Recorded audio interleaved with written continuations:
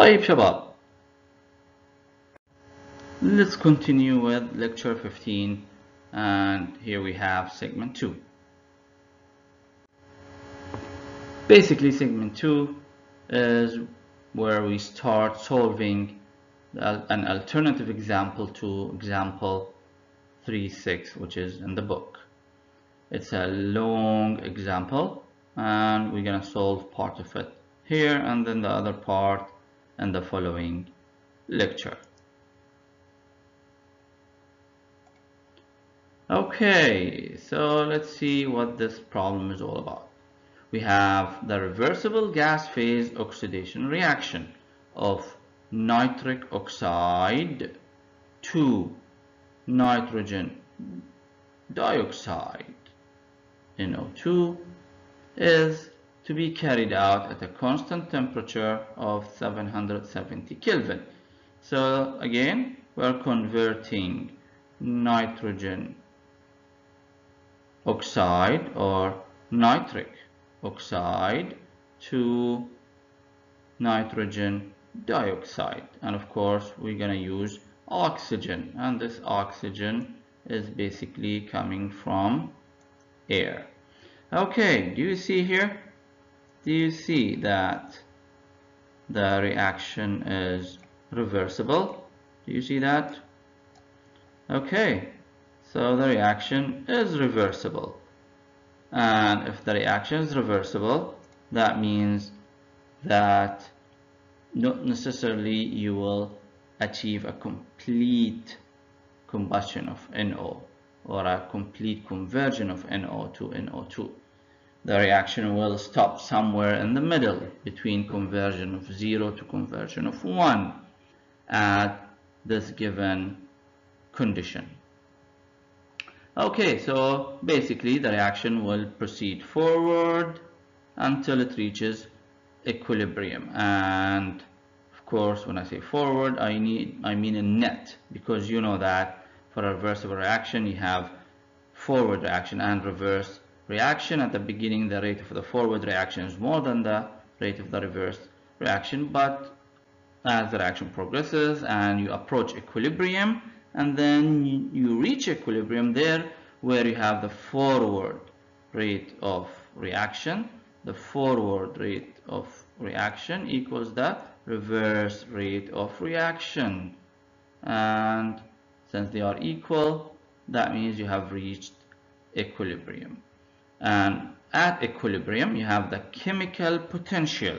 I'm sure you remember this terminology, the chemical potential, basically mu. Remember mu I?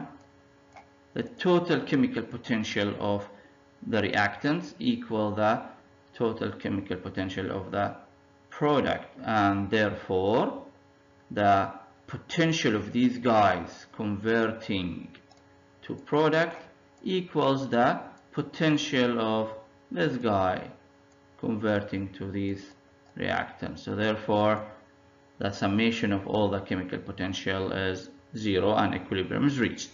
Okay, so what's the first requirement here?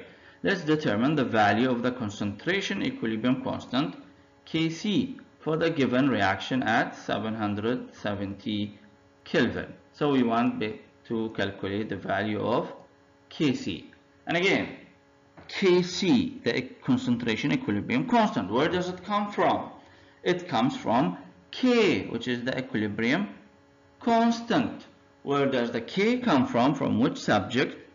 Yes, it comes from thermodynamics. It's related to equilibrium, therefore it's the business of thermodynamics. Okay, so let's go to thermodynamics. I'm sure that you are familiar with this figure. That is the equilibrium constant as a function of temperature for selected reactions. So this is ln K versus 1 over T, and we look for our reaction. Do you see our reaction? Yes, here it is. That's our reaction. Okay, so let's find Kc.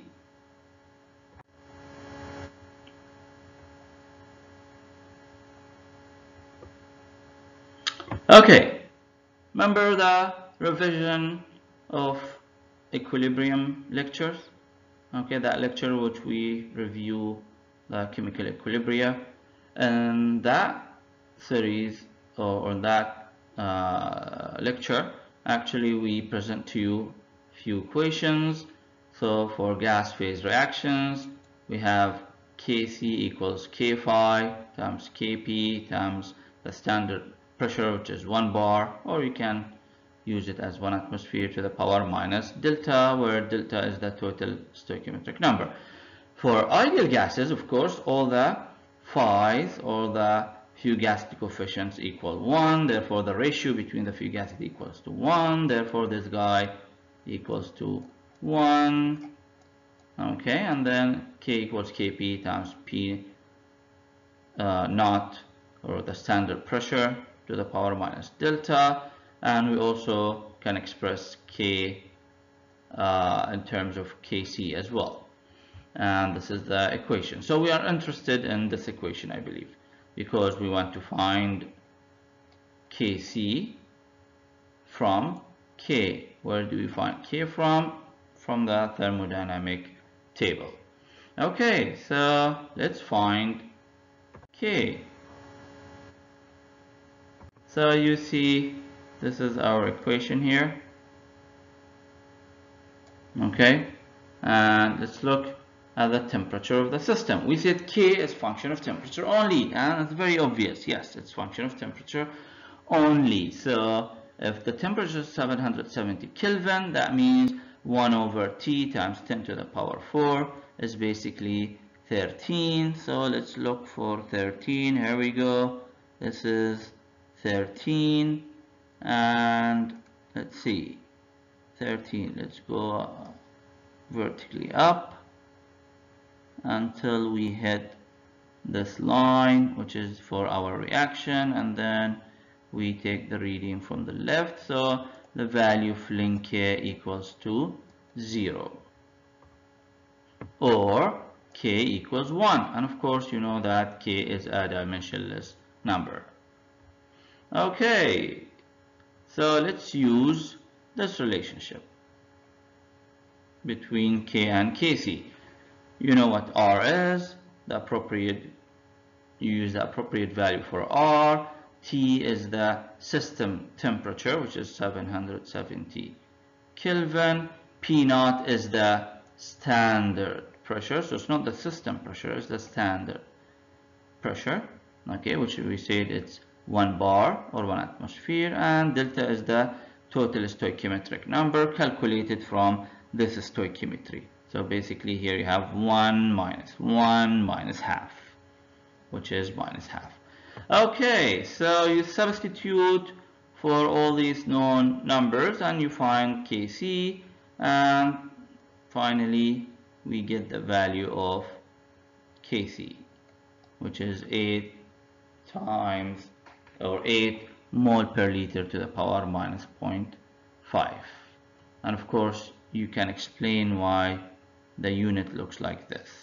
It's because Kc, capital K, small letter c, equals the concentration of NO2, correct, at equilibrium, right, divided by the concentration of NO at equilibrium times the concentration of oxygen to the power half, and this is because of the stoichiometry. Okay, so the units here cancel out with the unit here, and you have, it's an inverse of concentration raised to the power 0.5. Here we go, mole per liter to the power minus 0.5.